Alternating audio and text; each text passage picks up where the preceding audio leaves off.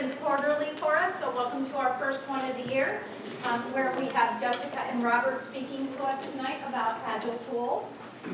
We're going to take a quick look at the agenda just so you can see what we're up to tonight, some appreciations and business for the Agile meetups, and then we'll get into our session and we'll talk about all these tools and you guys will get to retro a bit at the end. As with every meetup, it's interactive, so you guys should be able to ask questions and post to a parking lot too if we have questions that need to go on towards the end.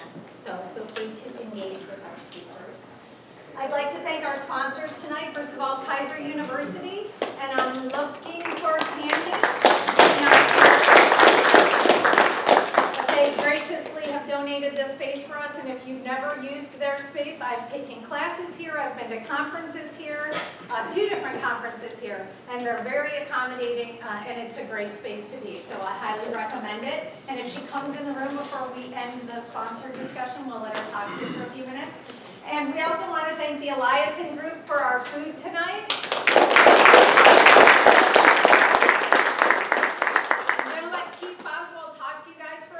But I will, and spoiler alert, they're raffling off a safe class tonight. So if you didn't sign up, rise from your table and run over there tonight and fill it out. Can the speaker sign off? And just so you guys keep us honest, we are doing everything we can to remind ourselves not to be like, good night, and not raffle it off. So don't let us leave without doing the raffle, okay? Keith? And we're also raffling off our version of a swell bottle as well.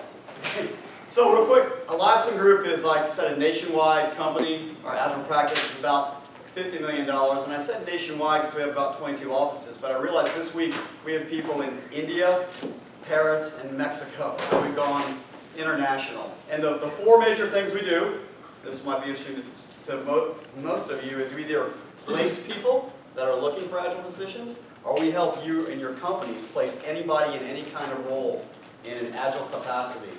And our staffing engine also covers any other kind of position in your company, from admin to executive, but the practice I'm in focuses on Agile. We also do training, hence the raffle.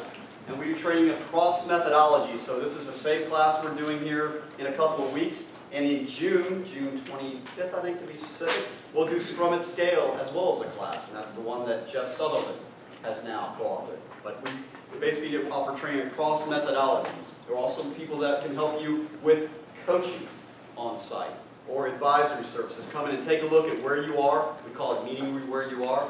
Figuring out where you are in your Agile journey and what you might need from help internally or externally to make that journey not a nightmare. And that's because I've seen plenty of those.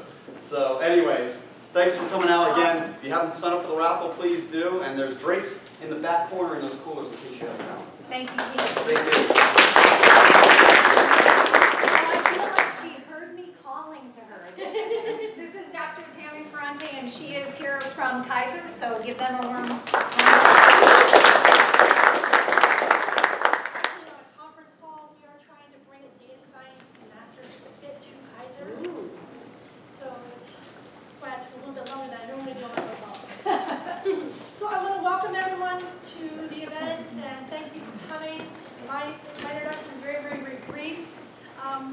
We try to constantly reach out to the community to host events like this, and I'd love to have more events. Kaiser is known mostly for their nursing program. However, we have a staff technology program as well, along with software engineering. And the more events like this that I can bring here, the more community knowledge that people know about us. So we are not just about nursing, we're also about technology. Along that regard, we have a couple of events coming up. The first one is a career fair. We host a career fair twice a year for our students. Now, some of you may not know that 80% of our population is veterans. Yeah, it's pretty high. So we try to do as much as we can. We normally do anyway for our students, but because they're veterans, we try to go above and beyond, and we take a lot of our own personal time to bring companies in to let them know, hey, we're here for you. So if you know of a company who is hiring or would like to participate in this career event, please grab one of these little flyers. It is free free to set up a table, and we have an on-ground student population. We have about 900 students on ground, so you'd have a lot of people coming to talk to you, a lot of FaceTime. And we work with our instructors who send the students down during their breaks. So it's a constant flow and not just an inundation of students. So employers seem to enjoy that. So that's our career fair that we have. Again, that's March the 14th. The next thing we have coming up is our advisory board. Twice a year we have what's called an advisory board. These are the board members who tell us what it is that we need to be offering to our students to make sure they are really ready for the workforce. What do we need to provide to them to give that competitive advantage? So I am always looking for new advisory board members. The two panels that I look over are the technology management and software engineering, and also cyber forensics. So if you have an expertise in any of those three, please, I would love to have you sign up and attend. We do feed you dinner. And basically being a board member means attending these meetings, and it's about an hour and a half out of your time twice a year. And your opinions go directly to our Office of the Chancellor, and those changes are implemented over those next several months. We've made so many different changes. A great example of one of the changes we've made is a lot of schools offer technology using a virtual environment. Because of our board members, I now have state-of-the-art Cisco equipment that my students learn on hands-on. Hands-on. I've never seen students so excited when we first started bringing on these hands-on labs. I've even had to create a separate lab for them to come in so they can learn more stuff. So they're learning outside the classroom. One thing we've also implemented is the lab we have, they can actually hack each other. So we're learning basic ethical hacking skills. So those are just some of the things that we've implemented for our students. So again, thank you very much, and please feel free to reach out to me. I've left my cards here and flyers, so we look forward to working with each one of you. Thanks.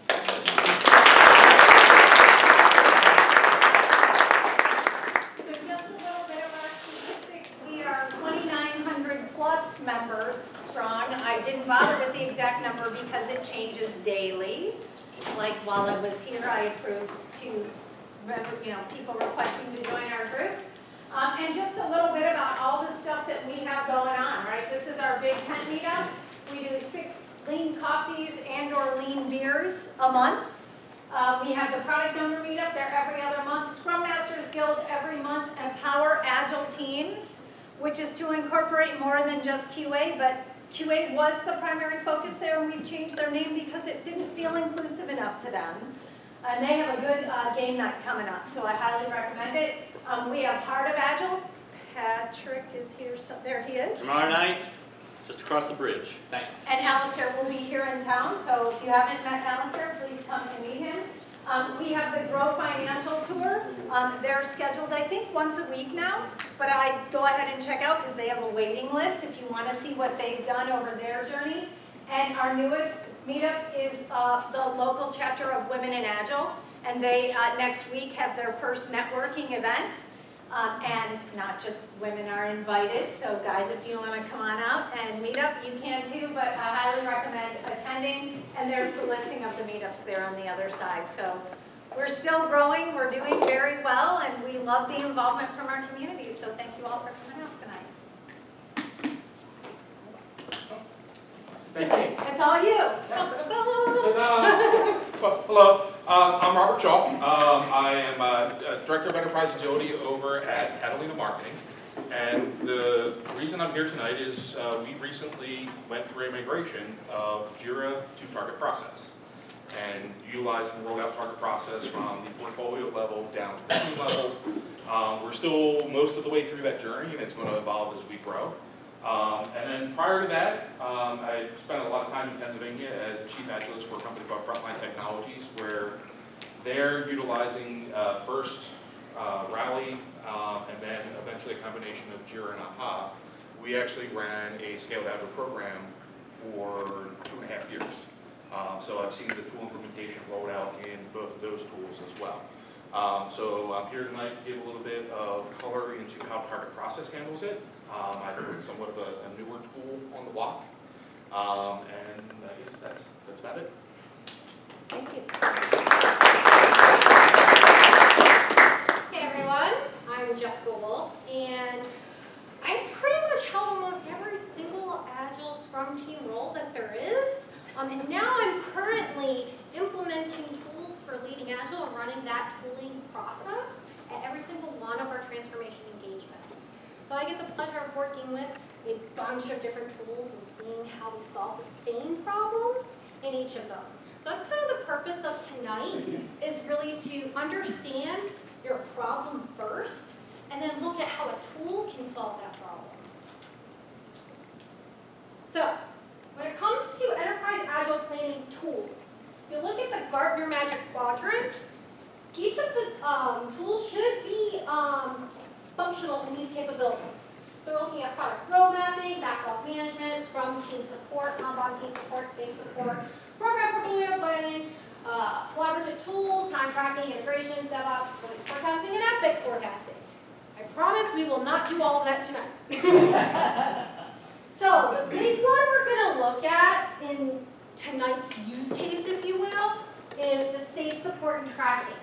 And I put some asterisk on that because if we were really looking at everything encompassed in safe, we'd be here for a month. Who wants to stay here all month and meet with me? Okay, you're lying. So we're going to actually hit on the pieces of the high level for a scaled approach. And that will hit on the other things that you see in red. If you came here tonight for collaborative tools, time tracking, integrations with DevOps, I apologize, but we can talk about it another time. All right, so the overarching goals of tonight for what we're looking at in these tools is facilitating and empowering teams to manage stakeholder expectations, govern execution across portfolio, program, and delivery teams, or whatever you call that. So here's the thing, right? SAFe has their own naming convention. All these other methodologies and frameworks, they have their own naming convention. You can call it puppies, kittens, mice. I don't care what you call it. It's a tiered approach at scale. Dashboards, metrics, and insights that support continuous improvement. All right. So before we actually get started, one thing that we asked at the beginning of this session was to understand what your interest is, right? So we've got about 1, 2, 3, 4, 5, 6, 7, 8, 9, 10 for Jira, 5 for target process, 1, 2, 3, 4, 5, 6, 7, 8, 9, 10 for Azure DevOps, 5 for CollabNet VersionOne. And we have some honorable mentions of Agile Craft and Rally. Now I will say, I would have put them on there, but I don't have access to the tool to configure either of those, to configure it the way that I'd like to. So I'm sorry, but maybe if we could get access, we could do those another time. So from that, it looks like we have a lot of interest, and we want to hit on Azure DevOps and Jira. But what else would you like to walk away from in today's session? Knowing kind of our overarching goals.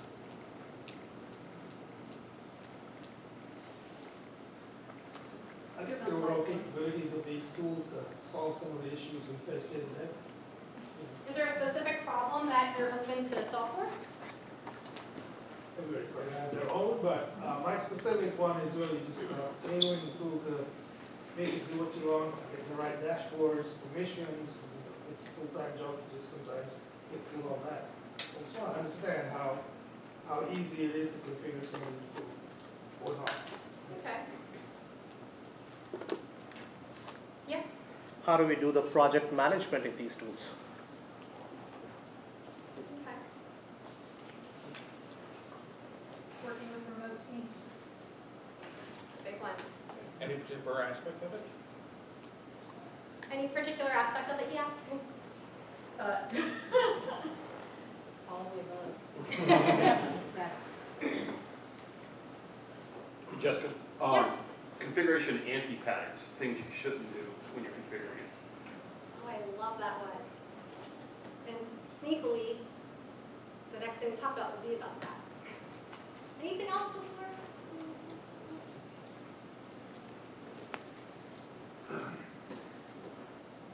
All right. So given what we said that this is about, and given the amount of time we have, it's 6:44. We have about 70 minutes left, well, maybe 90 minutes left. Am I saying that right? Someone gets me. So next part we're going to go over is about 10 minutes, and we've time boxed everything else to 15 minutes. However, I have a feeling you guys may want to dig deeper on some of these things. And based on what we have here, it looks like there's a relatively even, I would say, at least with Azure DevOps and Jira, and then relatively even with Target Process and CloudNet. So I'd like to try to get to all of them. Do you guys, I'd like you to control this time box. Would you like to do Roman voting, going from whatever is the first, we go through it. And then, so Roman voting real quick, for those of you who don't know. Thumbs up means yes. So everyone put your thumbs up if it's yes. No, I don't want to do adding extra minutes into each of these things because I want to get to what I want to do, or I'm just going to go with the group. All right, so as Roman voting, we can understand feedback of our audience just based on your thumbs, if you will. So are you guys cool with doing the Roman voting as we go into each of the demos? Is anybody not cool with it? All right, cool. So I need someone to, on their phone, dedicate to doing a 15-minute time box. Thank you. So the next one will be actually 10 minutes. Everything else will be 15. Starting now. All right.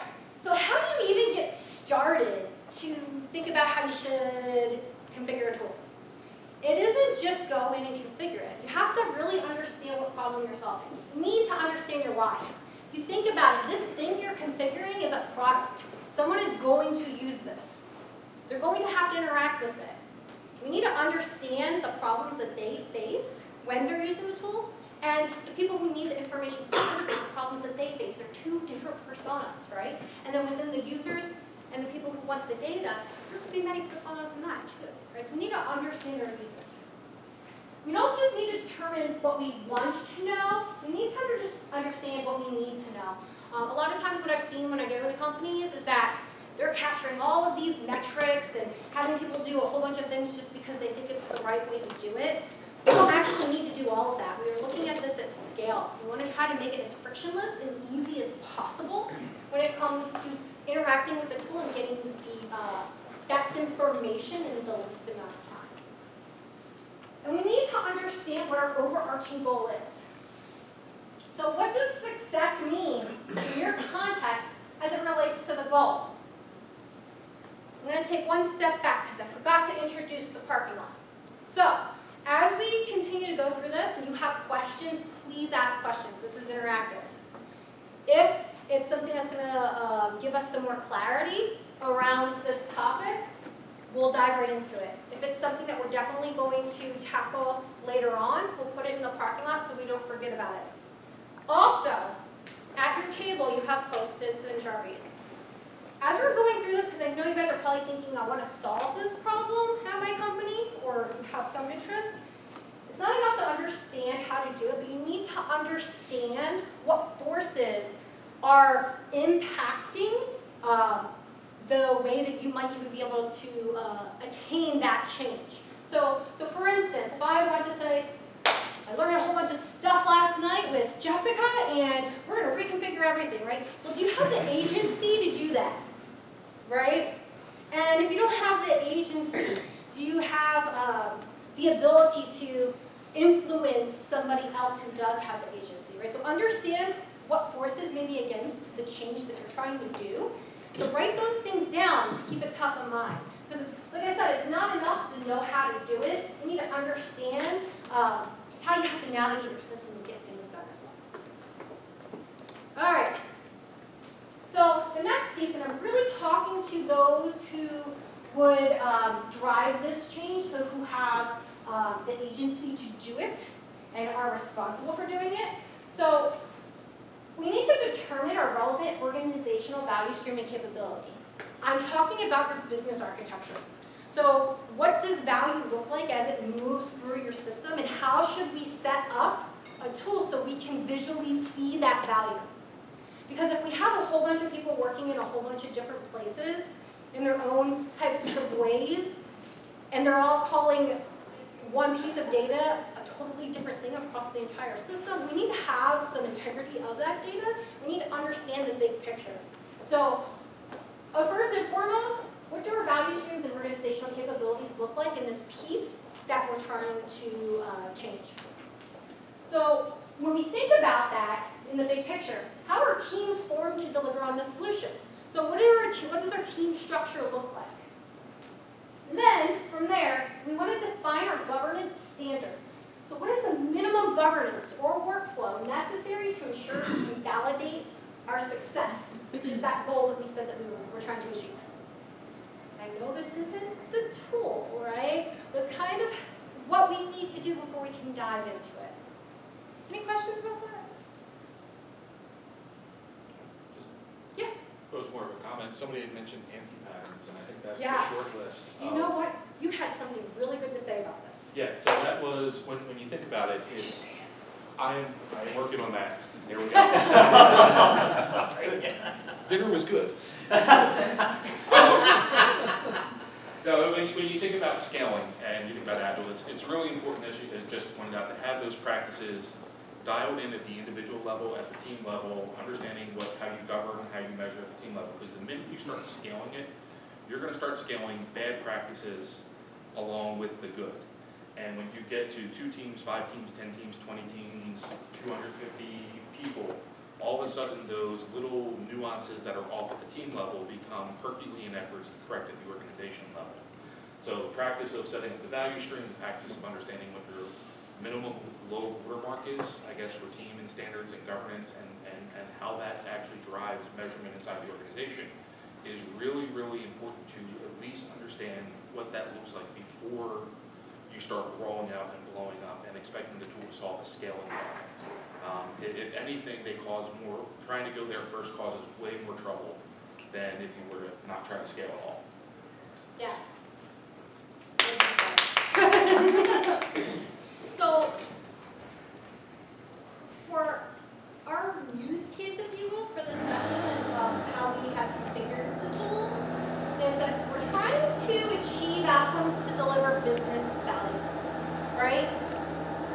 Wow, that car has an awesome engine. I'm sorry. Holy moly. All right. So, back to business value. We really want to increase our responsiveness, increase predictability, and improve quality so we can achieve an earlier return on investment. So, what we look at here is that if we align teams, we have some metrics. I'm not defining what those metrics are, because every single organization is different, every problem is different, and what you should measure should not necessarily be identical to the next organization. It should be specific to the problem you're trying to solve. So metrics, we want to make and meet commitments. This helps us to be predictable. We actually do want to improve our system. We want to increase our we want stable throughput too, right? We want to be able to say release after release, PI after PI, sprint after sprint, that we can easily understand about how much stuff can flow through our system. We need a strategic roadmap. We need a high-level release plan. We need the ability to have rolling wave backlog planning, meaning that not upfront requirement, here you go, here's your spec, go deliver it, but we want to, on a cadence, be able to plan our backlog together from top down and bottom up. So, for value to be realized, the right tool configuration will make outcomes visible so you're capable of economic prioritization of improvements. We need the visibility, not just left to right? Because when we think about the work flowing through the system, a lot of times we're thinking, oh, well, what's it look like on my Scrum board or my Kanban, right? But we also need it up, down, and from the top down and from the bottom up, right? One of the biggest problems when I go into a client is at the top level, I would say even the program tier, portfolio tier 2, they're not driving the vision, they are asking for status, right? So aside from just being able to change the system, do we also need to think about the conditions we'd like to have in place and the way that we operate in our behaviors, right? So we can get that optimal system. All right, so when you think about agile teams at scale, right? So what it might look like for a company is you might have your investment tier with your VPs and executives driving initiatives at a high level or doing experiments to understand what next opportunity they may want to go seek to flow through their system of delivery. Then at a portfolio tier, if we're doing that scaled approach, this is where we're going to look at our high overarching goals of that initiative that we can deliver on an incremental basis to make sure that we're achieving what we intended in that initiative. And those broken down into features, which product teams would drive through the system of delivery. And those would help set the technical direction and provide the context and should be deliverable in the course of a release. And we're trying to get releases also down, right? So we want to have them be 1 to 3 months, depending on your organization, for our use case. And then delivery teams, this is potentially shippable stories. So that's the team structure, and we should have visibility of that work. So if I'm at the delivery team, I should be able to understand the big picture all the way from the top. Not just because, oh, I can look at the tool to do it, but because we've also had the conversations, because we've also had feedback loops, right, that occur. The tool facilitates that. It doesn't solve for it.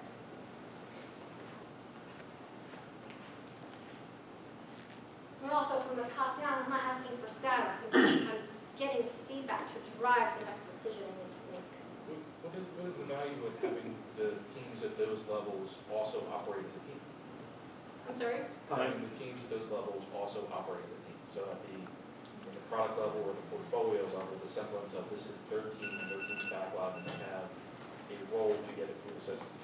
Yeah, it's important too. Definitely. And that is, I would say the tool isn't going to solve for that, right? But that's something you need to aggregate around that team. I know that we hit time. So I'm going to get through this just quickly. I don't get to the tool. Again, oh yeah, fine, I don't get more minutes. Exactly. Right? That's not, I'm not allowed to. I'm going to just try to drive through it. All right, so then we identified the work that the teams are going to flow through this system, right? So initiatives, epics, features, and stories. And so what this might look like at scale, and for some companies this might be too much scale, right? I'd like, personally, just to be clear, but we're looking at top down, it might look something like this, an enterprise delivery approach. All right, so now we can start the next time box. Introducing our planning tool demos.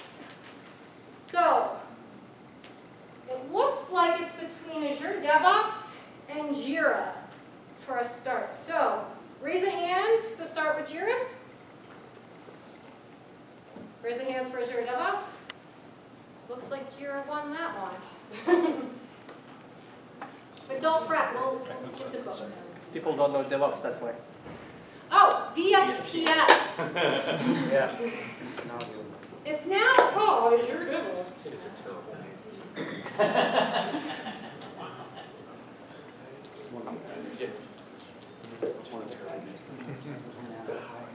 Oh yes, I should probably log it.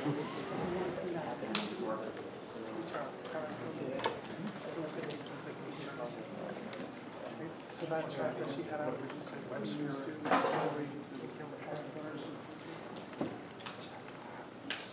All right. So, just a quick overview. I'm going to actually dive into the product settings, okay?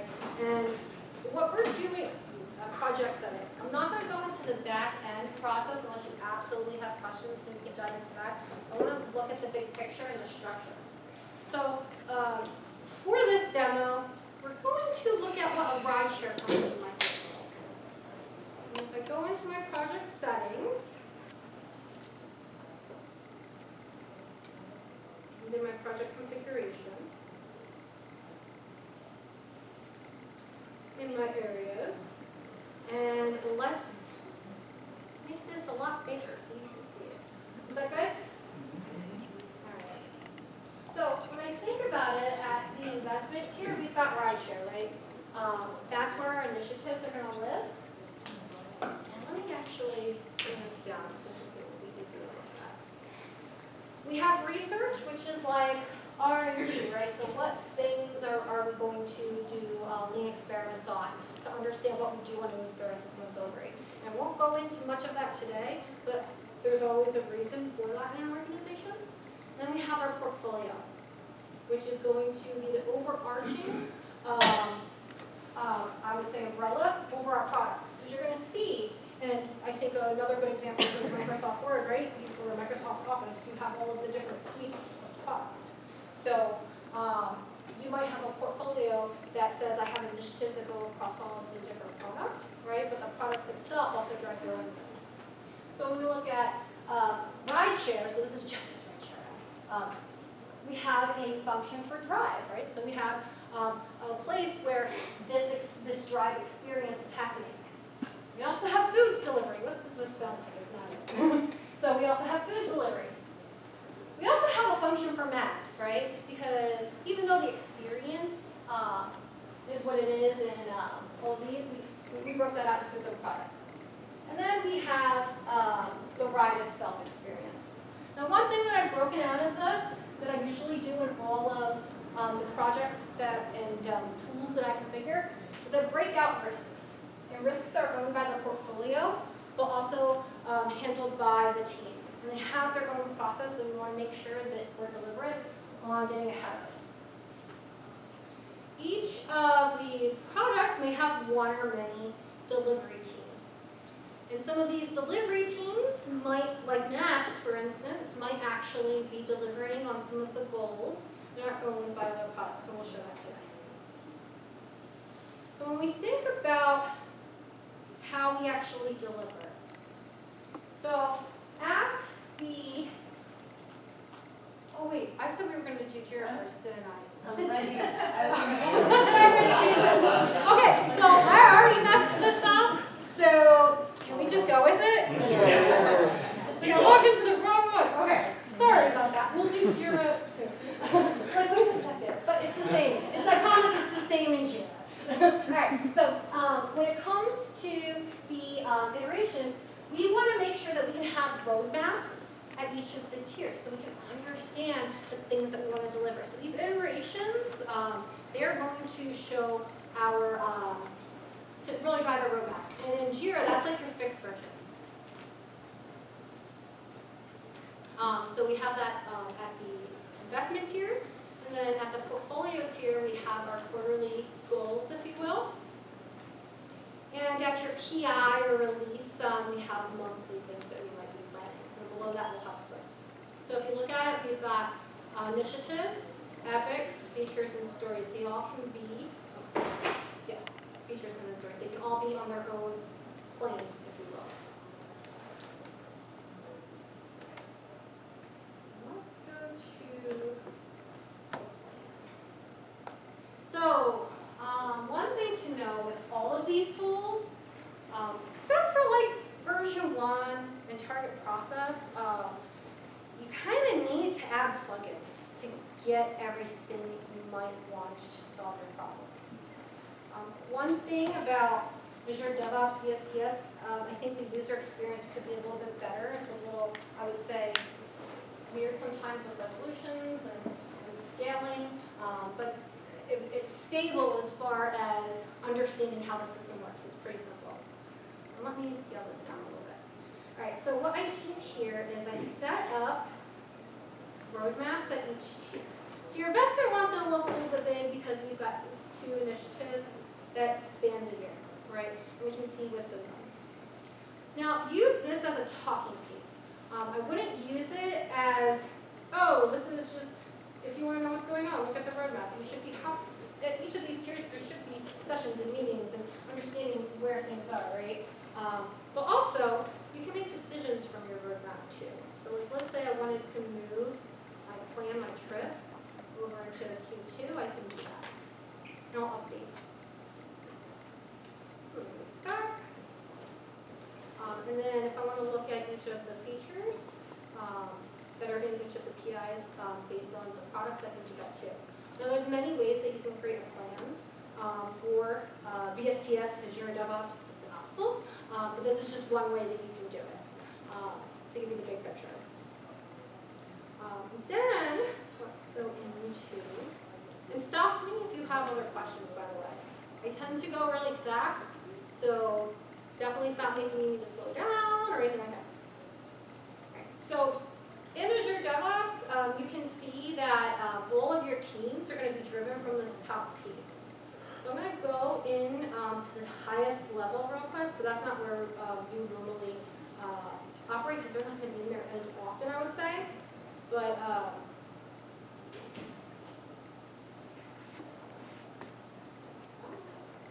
alright.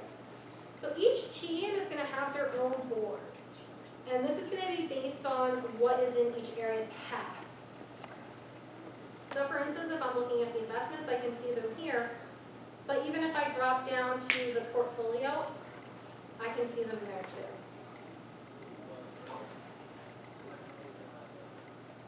Now, as you continue to go down into the system of delivery, you'll have the same boards, which potentially will show the same work, but you're going to have filters that will drive what you see, so it's not too busy when it comes to everything that you need to know and work on when it comes to what you want to flow for the system.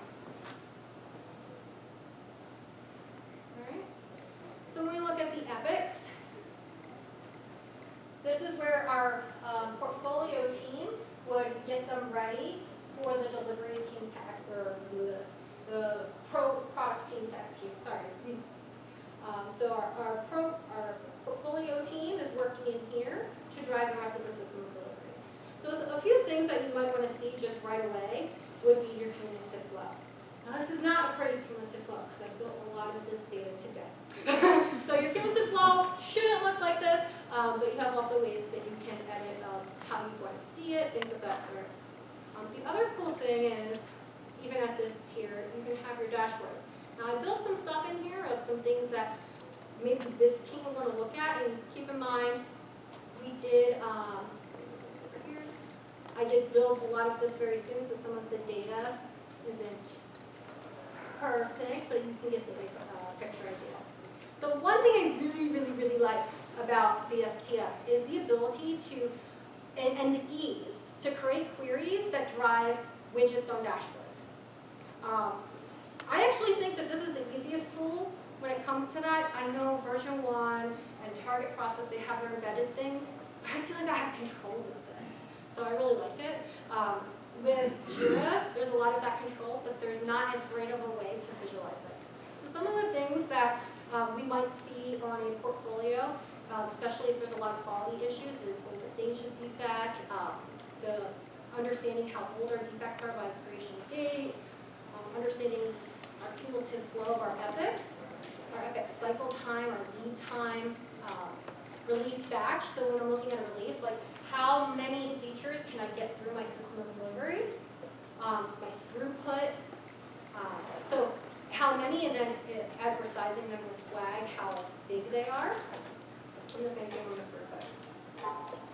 So that's just an example. Are you guys using, those of you who are using VSTS, are you guys using dashboards in this way? What are some of the things that you wish you could solve on this dashboard? I wish they put the calendar back. The what? The calendar. A calendar? Yeah, we Okay. used to have a calendar on the dashboard over there. Now that's hard. Oh, yeah. Yeah. Still, they will be on the boards. Yeah. Yeah. So for those of you who are using VSTS, did you know that you could do this with dashboards? Okay, good.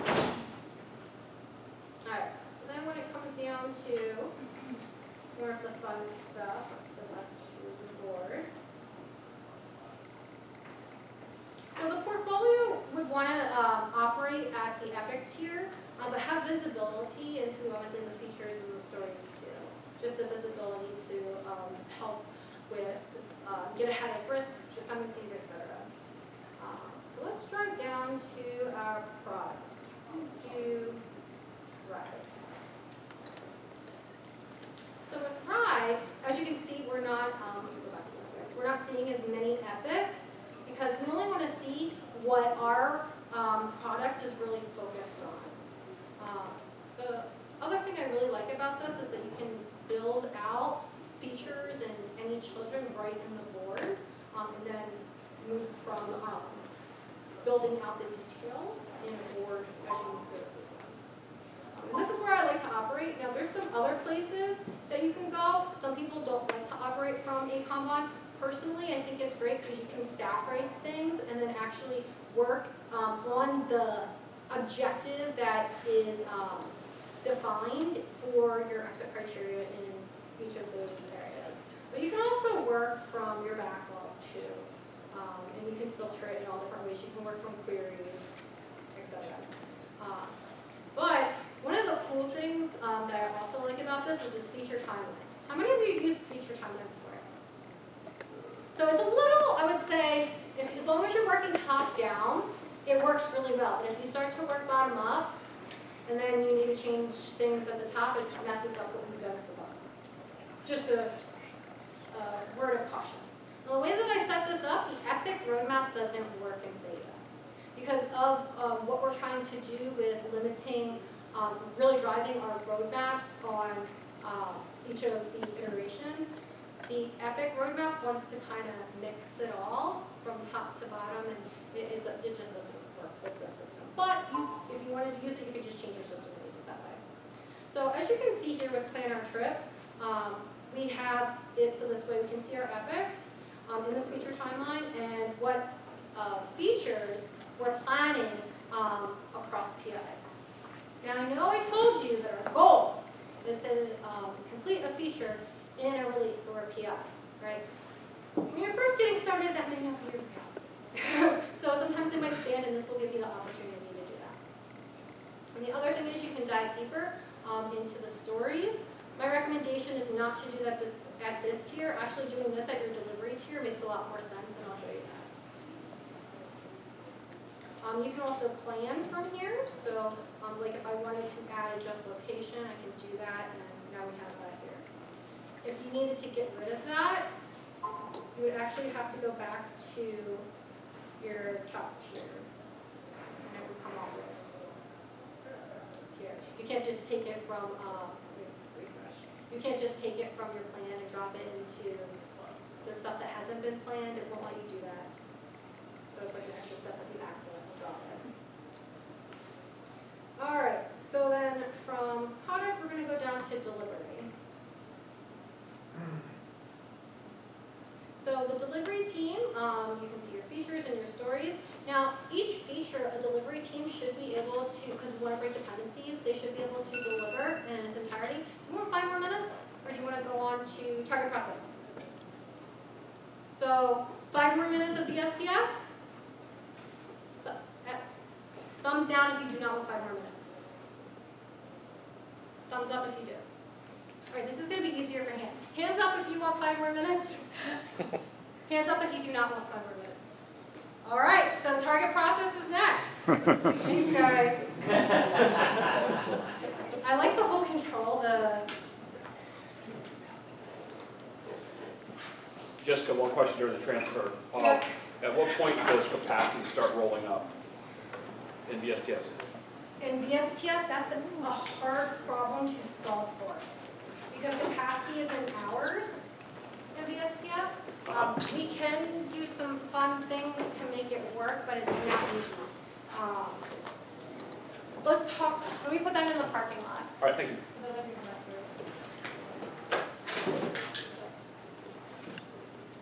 He's like, oh yeah, it's going to be 90 minutes. I'm like, 90 minutes to talk about target process? I got this. And I was like 15, and I feel like I'm on a pit crew changing tires at the Indianapolis 500. For the whole thing. Whoops. However, just as a reminder, Jira was voted first, and we're just thought I'd bring up the crowd. Go ahead, we can keep going. I noticed that too. We get a talking break. How about that? We were saying the best for Yeah, last. did you hear a different voice for what am I down to, 14 minutes now? 13? No pressure. 14:24. All right, so real quick, so target process as a whole, what I like about it from a tool is that it is one of the tools out there that really does integrate portfolio planning all the way down through team planning and execution, and it connects the whole thing from one end to the other. I know you have time tracking on there. It also has a time tracking component to it. We actually manage our time and CapEx and our spend and our financials through it, so it has that expanded capability. And for candor, I've been working in it for a year, and when I first came down and moved down to the area, it was like, hey, we have AHA and Jira, and we're going to be rolling out that way, and then 2 months later I landed, it's like target process. And I was like, oh, skeptical, new tool, I haven't used this, am I going to like it, am I going to hate it, I know the other one so well. A year into it, actually, they've been very, very impressive in what they've put together, and they continually are rolling out features. What I hope to go through today is, one, I just put this up there, here's kind of their hierarchy structure and their team structure and their plan structure, and a lot of the same elements that we see inside of scaling. And then talk a little bit about their planning thing. They have planning components such as releases, iterations, team iterations. They have some build management, some request management, impediment management. That's really just to kind of show the comprehensiveness of the layers that they built into the tool. There's a lot of flexibility in how you utilize things like programs and projects. Just for example, a program is kind of a collection aspect. So, if you have programs in certain elements, you can group projects and teams underneath that as a program level. Projects, they can be used in the traditional project aspect. As the tool has evolved and as we've been using it over at Catalina, we've actually used this to represent value stream. And kind of that long-lived funded aspect of just a continual stream of work. And it actually works very well in supporting that. All right, so going over at the highest level, I'm going to stay on this slide somewhat quickly, and I haven't collapsed because there's some sensitive data on here, so I'm not going to spend a lot of time. But this is actually the collapsed version of our organizational roadmap. On this view here, there are 7 or 8 different value streams represented, and that's designated by the color. And this particular view that we have laid out, looking at the left-hand side, you'll see that we have sort of a high-level categorization or scoring. All of our portfolio epics or initiatives at the highest level, the funding level, we categorize just by oxygen, right? Is it something that we need to breathe? Is it something the organization needs to survive? And then the scoring goes down below there to, sort of based on value and return on investment, platinum, gold, and silver, and so on. So we kind of use that as that high-level classification of all the possible work and things that they would like to get done. Here's just a quick way to sort it based on what we get for spending our team budget. Just expanding this a little bit, I'll show some low value stuff just to blow it out. When I blow this out and expand it, if it actually works.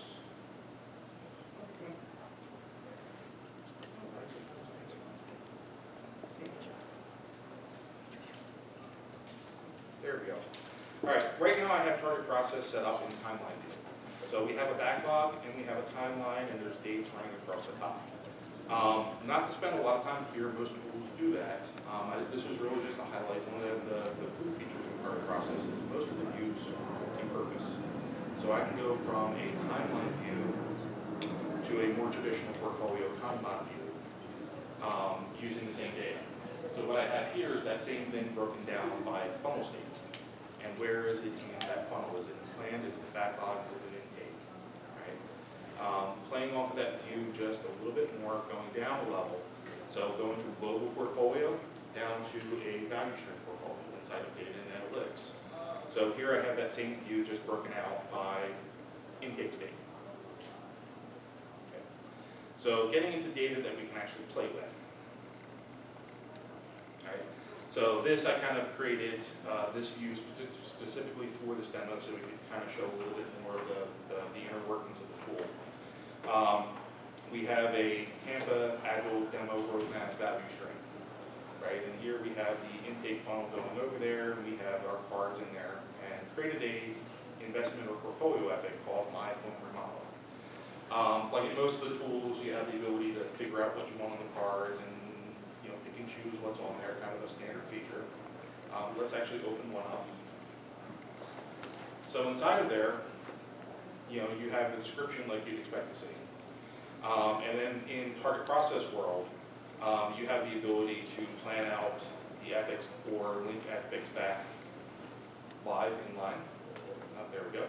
So he's going to give you the ability to do quick create or speed create epics underneath there. Also, most of the views, if they're set up, will drag and drop from a prioritization standpoint. Right? And then most of the views, depending on how they're set up, will also roll out and show up the hierarchy. So this is their standard one. The standard one under Epic goes Epic to feature. And then if I cross over to the features tab, and let's see, pick a good one where I actually created stuff, that blows out to the story level. When you get to the custom views, you can actually go hierarchy end to end in one view and filter and sort the data the way you want to see it. So if you have one or two epics that are really important to you, go to filter, go to view, complete hierarchy.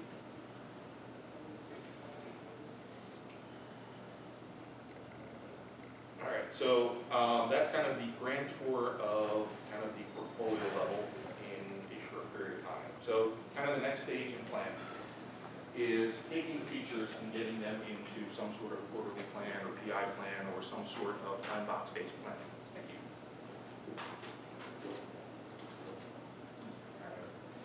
So in this particular view, I have two teams. I figured for the demo I wouldn't need to go out and create a whole, a whole Agile release train with multiple teams on there. I have two teams represented.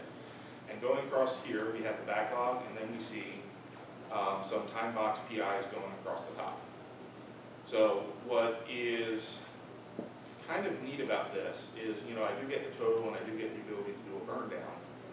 But inside of here, I can also look at, oh, now it's not showing. Where are you? There you are. It moved. The roll-up capacity. So for each of those sprints that are associated with those teams inside of this release, I can set a capacity value. Now, for ease of demo, there's two teams, there's 3 sprints within the PI. Each of those teams has 50 points of capacity planned. So he's basically doing that roll-up from a capacity level to team level and saying these teams, these sprints associated with this PI planning event, let me set the capacity bar for you. Right. The one thing I'm not going to be able to demo that I'll just mention is the tool gets a little bit smarter as it goes, and eventually we'll start figuring out and presenting that capacity data on that planning view. So as you're doing the planning, you actually get the running tally of here's what my capacity is, and here's how what you're planning is going against it. All right. For the demo today, I'll be able to show part of that, which is basically, let's see where something has value. If we plan these features, and we put some of these features onto the team, we'll actually see the plan total incrementing up here. If we had capacity, which I didn't have, let's see, it's given me any of it yet. With the capacity calculation enabled, it needs time. A couple of PIs to go through and do that, but it will eventually start displaying that demo or that data in the pop-up there as well. Where I can see it is I can take this view and shift it over to list view. So now I have the same data just in a different perspective of how we want to plan. As you mentioned, some people are board people and some people are list people. I go back and forth depending on the day of the week. So here we have a PI increment Q1 2019, and my capacity is set to 300, which was calculated based on, there we go, the 2 team sprints. So I have 2 team sprints underneath here, both with their capacity set, and there's their rolling total of the sum. So from the list view, you can also get the same information. On both the card view and in the list view, it is completely configurable for what fields at what level you want to show. So, for example, I have the number of features associated underneath here, and I think if I pull out this to the user story level, yeah. So I have my, at the feature level, my total number of open and resolved user stories. I could also add bugs, tasks, other work items that go along underneath there. Where I do these tasks? So can I show that for you? Here we go. So I'm down at the story level, and if I had tasks being built out, I could actually see the tasks underneath there.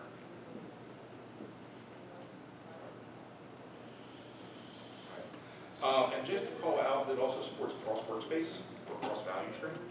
So for some reason, as we were doing PI planning, we had dependencies on another team and another work stream. You have the ability to cross-wire or hop value streams inside the tool, and if you're at a strategic or a planning level, it will show you what work stream has what work, what team has what assignment, and what sprint does that visibility across those streams. And if you're not spot on with it, you will drive yourself nuts trying to figure it out the first time. All right, so taking that next that next look, what I have here was the team sprint planning view. So I am down at 2 teams inside of that PI planning time box, inside of that release. And I have my view filtered for stories that are associated to a feature in there. Right, so I've kind of narrowed my query parameter. So just kind of giving a sense at the team level, you have the ability for the team to kind of do some speed planning and kind of pick off the backlog and kind of start planning what they're going to be doing where. From that view here, you also have the ability to kind of get to a couple of quick metrics such as your burn down, your cycle time, right? So that's kind of the quick view of the data. And like Jessica, I don't think cycle time is going to show yet. Not enough data to show a pretty chart. But it is pretty. Trust me. All right. Inside of here as well, one of the things that I like to do is also do my sprint planning or backlog refinement, kind of doing that rolling wave type of sprint planning of that view is set up to have the parent sprint, one previous sprint. This one doesn't have the previous sprint, but typically I'll set this view up to do one previous, my current, and 2 or 3 ahead. So when we're going through refinement and we're starting to talk a little bit about planning and how these lay out within the PI, I at least have a picture for what's inside of there that I can start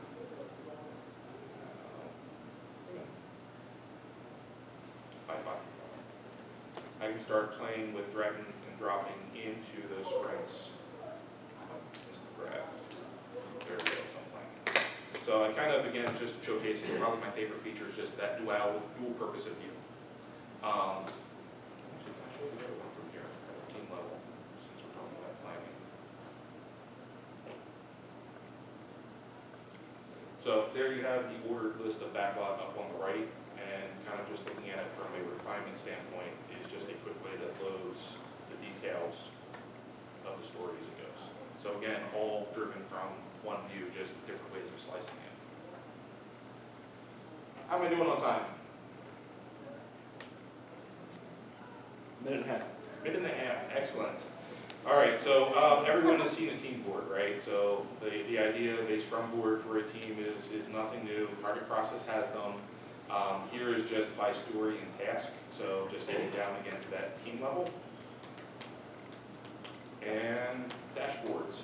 So dashboards, metrics. Dashboards are custom, very similar paradigm to a lot of the tools out there. Pick and choose what you want on there. This is a live team dashboard, and I want to scroll down towards the bottom. Here, we're tracking a couple of things like our support close rate. We're actually looking at our support distribution across teams and who has what, looking for leakage and making sure we're healthy. Started getting into tracking the velocity per team. There's a lot of different options for what you create. Just here there at the bottom is, I have this one set up at the 2-team level here. I also have this for various places within the organization. That's just our capacity history, right? So based on the total capacity, how our team's actually contributing to that overall capacity number per planning cycle. Metrics as a whole are, and did I load did not load the one up that I thought I would.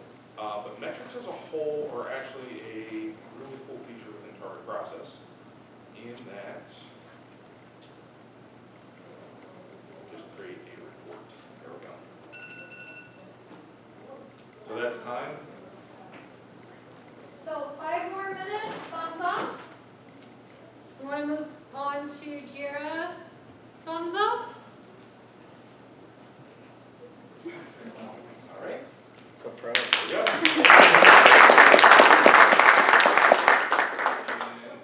So one thing I really liked about the target process, and I think I understand why you guys made the transition, is it's like when you're looking at AHA and the way that it does all of the user experience, and it's all a mix of kind of all of the delivery team side. I thought that was pretty cool. It was my first time actually seeing target process. Yeah, I have to say that the first time we used it, it was like, oh, the UI is a little overwhelming, and what are all these folders? And then a year in, it's like, It's like, oh, that's what it means. that's what it means. It's giving me control. This tool is actually really flexible and powerful. Can you integrate target process with Jenkins, like Selenium, Salesforce, and everything else? And Jira, can you combine target process and Jira, for example? No, you can't combine target process and Jira. Best we've been able to do is complete through. It does have plugins for things like Jenkins and a lot of testing frameworks, and there's the ability actually to write custom mashups and connections, and like we're getting ready to tackle Slack integration for the first part of this year. And so it has a bunch in there, and they're adding to it all the time. Okay, that's good. All right. So, I may be biased, but this is my favorite tool. Because I actually taught myself how to Groovy, meaning coding Groovy, so it can work the way I want. So we're going to dive right into it. Just like what you saw before, we're going to have the same structure. The way that we do it differently with Portfolio for Jira, and I'll show you that now, is we actually use multiple projects. So you have a project that's at your portfolio tier, and then you also have a project that's at all your product tiers. And then your delivery teams are inside of each of the product tiers for this. So, all right, so this is your portfolio plan. It operates off of an algorithm. Now, the one thing to remember about algorithms is that they really represent the person who built them. So it's really, this is a very complex algorithm. It's not, I'm already getting you scared. It's complex, but it's actually super powerful because it helps inform us for our, in this case, the capacity. So right here, you can see we have a roadmap at our strategy tier. If I look at the plan that's underneath of it, I can see that I'm actually working within my capacity here. And I can see that because it's in the green. It's our releases that are showing at the bottom. Yes? What add-ons are you currently using to help you to get these visibilities? Oh, well, I'm glad you asked. Because you're cheating. So I'm going to dive into that a little bit. So I'm going to tell you the big ones. All right. Jira miscellaneous custom fields. As you can see, my trial has expired, but don't worry. It'll still work. So this gives me a scalable way to understand time and queue throughout the system of delivery. So I use it for metrics. Save epic to feature translator. That means that everything that says epic actually says feature now. Who would have thought that we would need that? So now you don't have that gap of story where it's parent epic, so it translates it. JSU is all of my workflows. I use that to configure those. Portfolio for Jira, roadmaps. Adaptivist Script Runner is the best plugin you could probably add other than Portfolio for Jira, because this is where you can run your advanced JQL queries, so this way you can actually query what's in Portfolio for Jira, and you can create your scripted fields, so this way you can calculate things such as read as shortest shell first. Do those plugins work for other tools, like Brown? That's a good question. I could look for the answer, but I don't know it directly. Some of them do have some, like with Crowd, some of them do. Like I think Adaptive Script Runner probably does, but don't quote me on that. But other ones, no. And those are the main ones. Does that answer your question? Yes. Cool. Just for clarity, are you in Jira Cloud or Jira on-prem? Jira on-prem. So we've had a bunch of clients who use Jira, and all of our transformation clients use on-prem. It's actually a little bit more powerful, but newer functionality is going to be in the cloud for obvious reasons. The other thing that's awesome about Portfolio for Jira is I have the ability to create scenarios, which means that I can actually plan out my options before I commit it to my system of delivery. And that is super important. So as I'm in here, and I move over to my planning scenario, you can see now I'm in the red for my capacity. I need to make some changes either to my teams, and this is the way that it's driven. So I've done a little bit of cheating in here just because I want some queries to work the way I want them to work. So you're going to see I have my product teams in here with a capacity of 0, velocity, or should I say velocity of 0, because I'm driving views in the system. You don't actually need those here. I do it for another purpose. But you also have your delivery teams, and I've made it so this way they have a low lower capacity. So I could show you that if I change some of these things, that's going to help me out. So let me go into, we'll do this one, and I'll change it to 30. Oh, so as I go in here, what this is going to do is this is telling me what I've forecasted. If there's information in the system, I can click on pass velocity, and it'll actually give me, based on the last 3 to 4 sprints, calculate what it thinks would be the best velocity moving forward for your team. So you have the ability to do what's calculated in the system, and it takes it directly from your board. Or you can set it yourself. And then once I make that change, I hit calculate. Now that I've made that change, I've fixed some things, but obviously I'm still having some issues over here. So I have to dive into that to figure out what's going on. Now, don't just go willy-nilly and change your velocities because you think your team's going to be able to put out more, right? So talk to your teams. This is where you want to make sure that you're actually planning for something that's true. How many of you have worked in systems where they have put out a whole plan that your system of delivery is not capable of actually doing because they just don't have enough capacity? Yeah? And how many times have you had the conversation, it's like your brain, it's hard to get that message to them to say we have to change something. It's so much easier when you have data in front of you to say, look, we need to get this green, we have these things happening here, what changes do we need to make? Because we can say, hey, we're going to move things out of this release, or maybe we can put some more team on it, or maybe we can actually get the same value if we reduce the scope. So, going back over here, now, I'm going to go into configuring this. I have my favorite configuration. Now there is a new experience. I've worked with it. It's not ready yet at scale. If you're just working with one team using planning for a portfolio, go ahead and work on the new experience. It'll be nice. But at scale, they still have some room for improvement. The cool thing about it is they're releasing like every 3 weeks. So there's more stuff. What I'm showing you today is going to be different in 3 weeks. So my favorite configuration for scheduling is definitely having our warnings. I like to base it on target dates because what happens with the algorithm is it's going to put something on your plan if it's sized or it's in something that has a start and end date. Whether it is target start and end date on your actual item or it's in a release that has a start and end date or a sprint that has a start and end date. Now sprints always have start and end dates, but releases don't always have start and end dates. So it might be a release, but it's a flexible start and end and you won't see it on your schedule.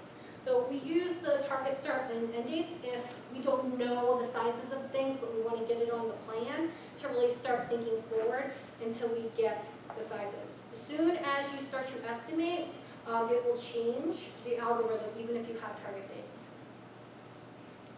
I also rank required work above dependent work to make sure that we are getting things done appropriately.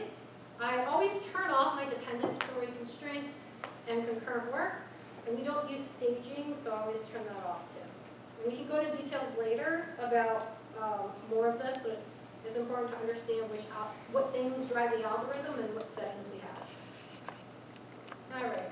So the other thing that's really cool about this is it actually gives us the ability to break down our backlog, which in Jira proper, as I call it, not Jira the whole, but portfolio, we can actually do these things. And what you'll notice, I can break things down, and they're in different projects, right?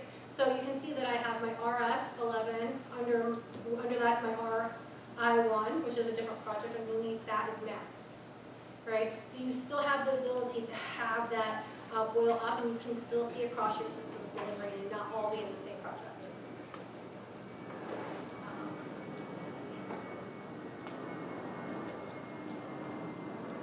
Oh, let me go over here.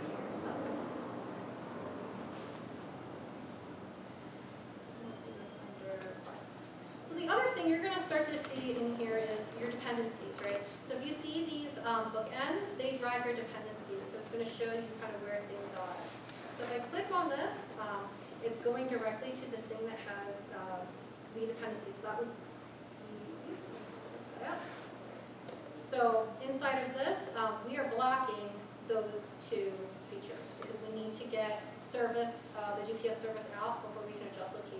schedule a guide. Now, one important thing to know is I have 15 uncommitted changes. Think about this as like a branch of code. We're taking a branch into our scenario and making changes, right? So for instance, if we're at a higher tier and we're trying to decide if we want to go with our internal team to build something out or outsource it, for instance. And I know that's not an agile way to go, but sometimes those are real business decisions. And we want to map out what something might look like. Or we might want to hire more people. Or we might want to say, you have this feature that you're trying to get out. What would it look like if we scaled it down and you have all these different scenarios? And we pick the scenario we want to move with when we know all our options, and then affect our system delivery. It is super nice to actually have those visions. So right now, whenever I start with a client, I have a live scenario, which I tell them not to make any changes in, because we always want to know what does it look like today in the system of delivery. And now, when we make changes, how have our changes affected the plan? As you can see, I've messed up what my system's capable of doing in this plan. So, any questions about that? Sometimes it's a hard concept to see at first. The other thing that I really enjoy about this, and I'm actually going to drop down. So, in this project, we have initiatives and epics. The epics board is actually pulling from multiple projects.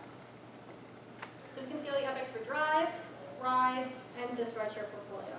And there's other projects too, but just for the sake of the demo, this is what we have. And then you can still do your reports and everything like that.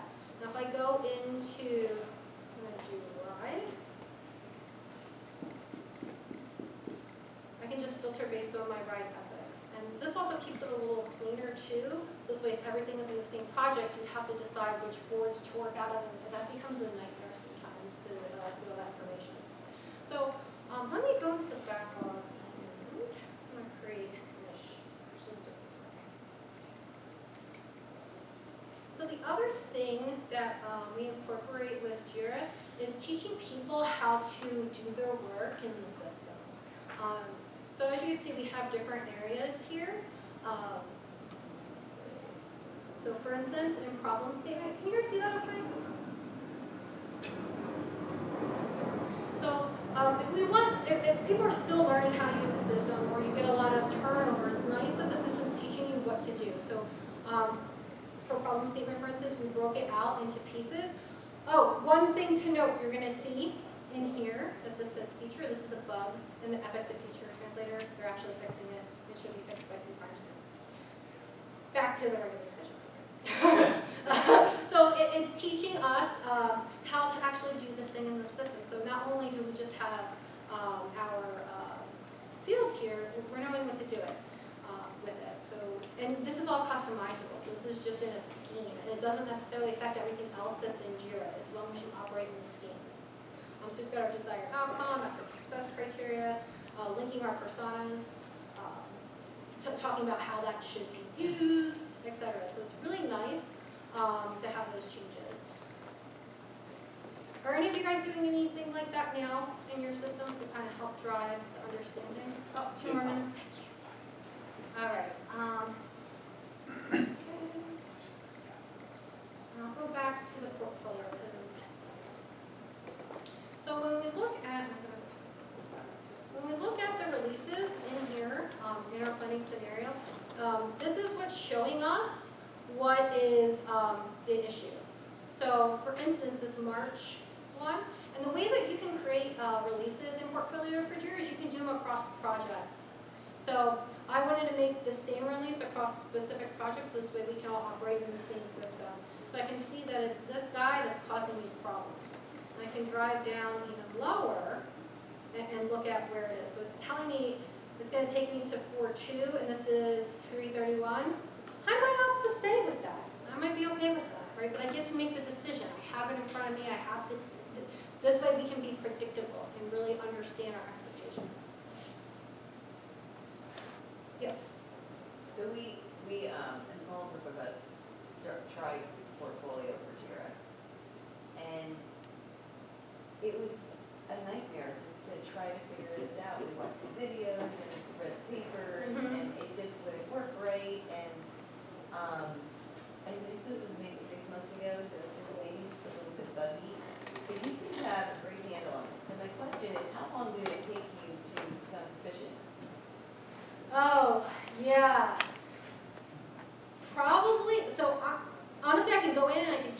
I give you a head start, right? But it took me about a year to get here. It took me a long time to learn the algorithms. It took me a long time to learn the UI. Thumbs up for more Jira, or do you want to move on to version 1? More Jira? More version 1. Okay, that was really hard. Jira? I need hands. Version 1. Oh, that's equal. All right, now I need you guys to stand up. Jira? Harvard was equal. I don't know which way to go. You didn't ask about the flow. 5 minutes. Okay. Go with the flow. Yeah, 5 minutes. Oh, yes, I didn't. You're right. Okay, 5 minutes. Yeah? So there's a lot of clunky things with it. The user experience could be a lot better. And there's a users group in LinkedIn that I've also been chatting with too. They'll actually reach out to you if you want to be vocal with them and get with you to help you solve your problem and improve their product. I've already seen changes in the product that I've recommended. So it made me feel like, oh yeah, that's good. For instance, one of the things that bothered me a lot was how do I add a child? As you can see, I just hovered over that. How would you know to hover between those two to add the child? Oh, that was actually, there we go, to add the child. It's not very intuitive. How would you know that this is just going to collapse, right? So it does take some practice, and it's really worth having somebody who has mastered it. It doesn't have to be me. In fact, I probably don't have time to do it right now. But it probably helps to have somebody come in who knows the ins and outs of it, but also is going to help you solve your business problem. Because I can tell you how it solved this business problem, right? But there may be some specific things you're looking for. Now, the other thing before, does that help? Yeah, I don't feel so stupid now. No, it's hard. It is not easy. So some of the things that I've done are some scripted fields. And I created, and I'll share this in the group for those of you who are interested, but I created what do you call it, GitHub that is available for everybody to have all of my scripted fields in here. So one that's really awesome is this latest, shortest job first. It will actually calculate it automatically. You don't have to do anything funky. The system will just script it and calculate it. And that's one thing that was hard. We have epic risk scores. I have some other things in here. As well as if we want to add team, the portfolio for Jira team to a dashboard, you can't do that. So I've created a scripted field so this way I can do that. So there's just some little nuanced things that just make it a little bit better based on the plugins that you have. Now, the other thing, let me go into the delivery Kanban.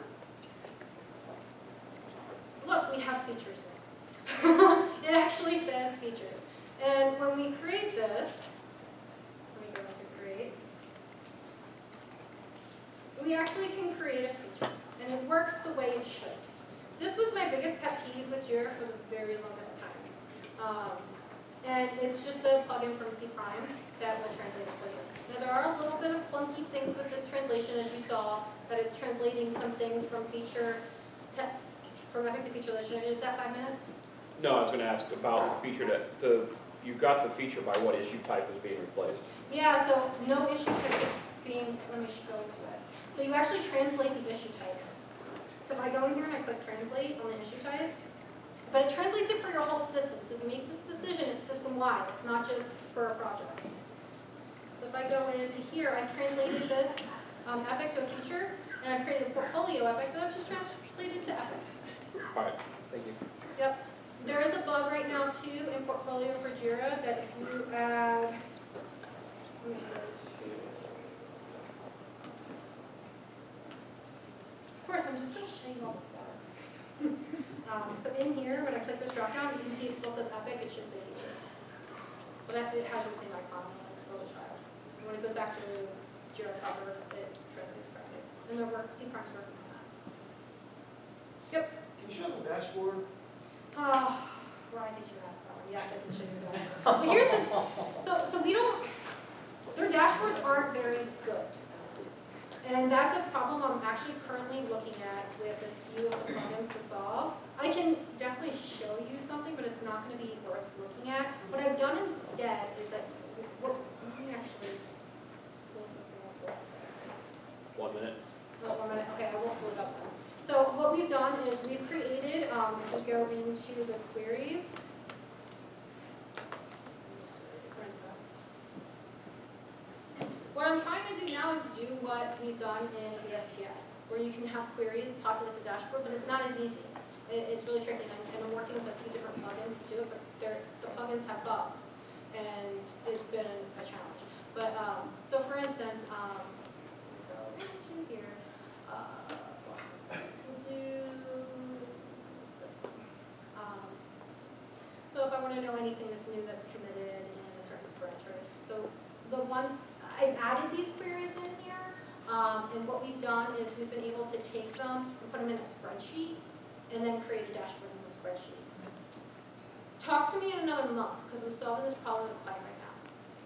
Query language is much richer here than there is in Azure DevOps. Yeah, yes. And the query, I can get a whole lot better queries in here for sure. As you can see, it even calculates. Ooh, Yeah, so you saw that for the 6 points.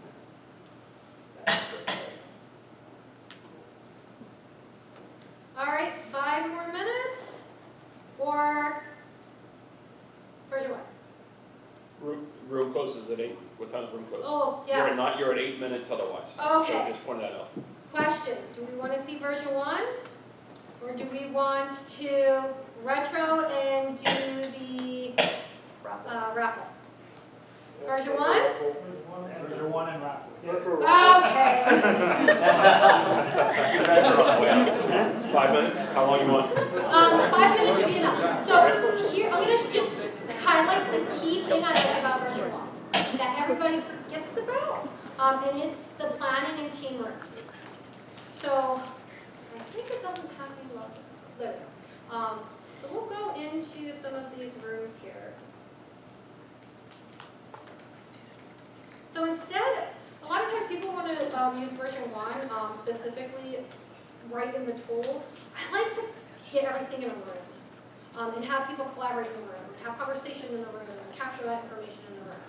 In your room, you can add a ton of information, right?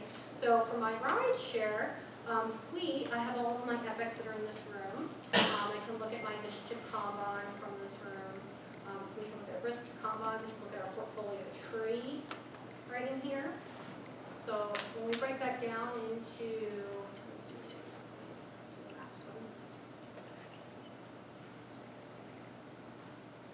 that's it.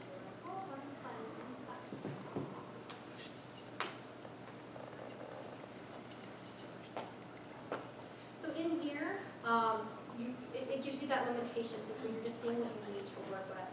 Other thing I really like is this scorecard.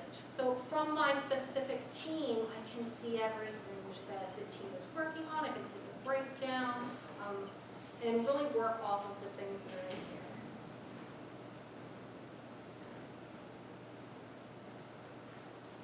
I can see the different projects and teams working within these work items as well. So that's pretty nice for there. Now when I go into my team room, so team rooms are different from planning rooms where everything that's planning is a portfolio item. And then in team rooms, you have everything that's your delivery to you pretty much. So all of your stories, things like that. Portfolio items is everything above a story above.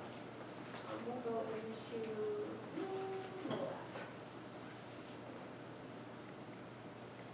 so there's a few things I really like about this. I can actually do, if I had more backlog in here, I could drop it right into here. I can actually move it over here if I want to. I'm going to drop it back.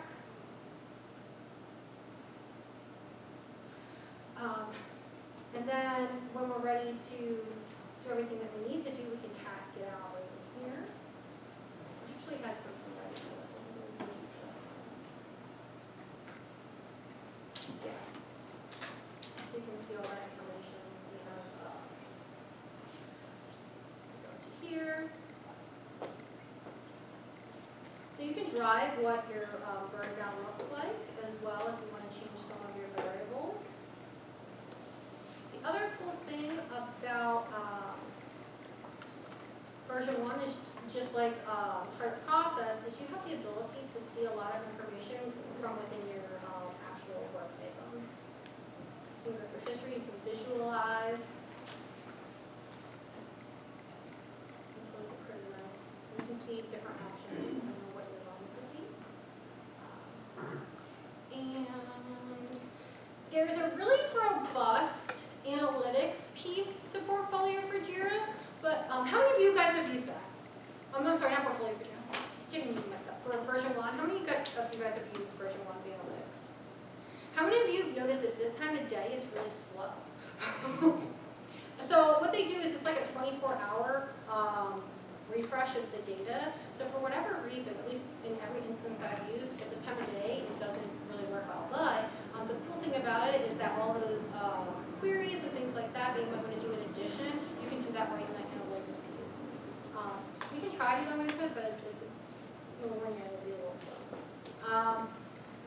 Let's see, the other thing that some people have complained about a little bit, I'll go back into this one, is that your portfolio items have to follow the same process. Well, there's ways to get around that. As you can see with my initiative Kanban, it's actually different than my epic Kanban. I have different steps. And we've used the creating a different area. I think it's called a workspace. So you can configure different workspaces. The problem, I would say, with that is it's kind of, it's a lot of configuration to do, which is still, it still gives you what you need as far as every single work item, but you need to make sure that your work items are at each different area of your project so that you can configure it in that way. It also gives the autonomy, and that's just for the portfolio items. All right. Okay, guys. I hope that this was good. I know we went through a lot of tools in a little bit of time. So before we go to the restaurant, let's go ahead and do the raffle. Yep. While we're waiting for the raffle code, I have a quick question. So of the tools, which one were browser-based and which one would require a client? I think Target Process was a client, right? Target Process is browser. Browser, so they're all browser. Yeah, browser and mobile. Okay, thank you. Oh yeah, Archer, he's the best. There we go. All right, the raffle. So I'll do the raffle real quickly. Before I do that, just obviously there can only be one winner. If you didn't win, there's a card on your table for the upcoming class that we're hosting, Leading Safe. There's a $200 discount on there as well. And then we also have a class coming up in June. And for our classes, if we have somebody that provides a host site, that company will get 5 free seats for the class as well. So just keep that in mind as we have classes coming up. So I'll go ahead and pick the winner. We'll give a consolation prize as well.